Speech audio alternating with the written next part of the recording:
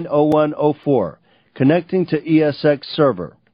The VI client is the primary interface for managing all aspects of the virtual infrastructure environment and provides access directly to an ESX server so it can be configured and its virtual machines can be managed.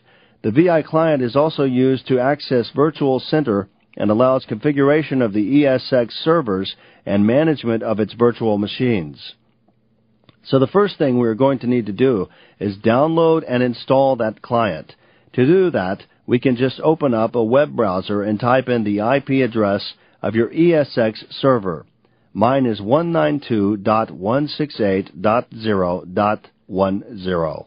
From here you can download the VMware Infrastructure Client, which is what we want to do.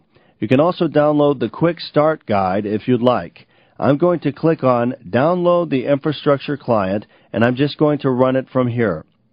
If you'd like, you could save it to a share, for example, so other people can install it from the share. I'll click Run to launch the installer. And this brings up the Virtual Infrastructure Client splash screen.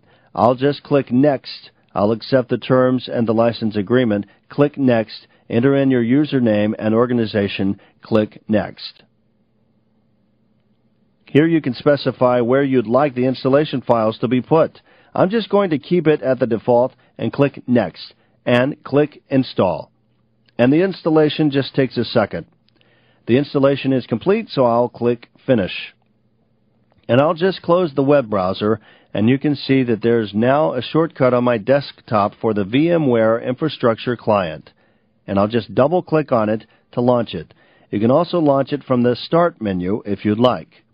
And in the next movie, we'll take a look at connecting to our ESX server.